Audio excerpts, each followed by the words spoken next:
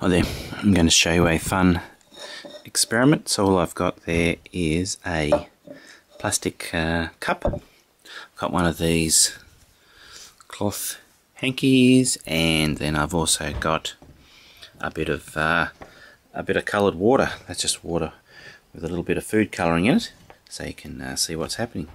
So what we do is we get the cloth like that, put the hanky over the top, push down the middle like that, and then we pour in the water, and we can see all the water going straight through the hanky and into the cup.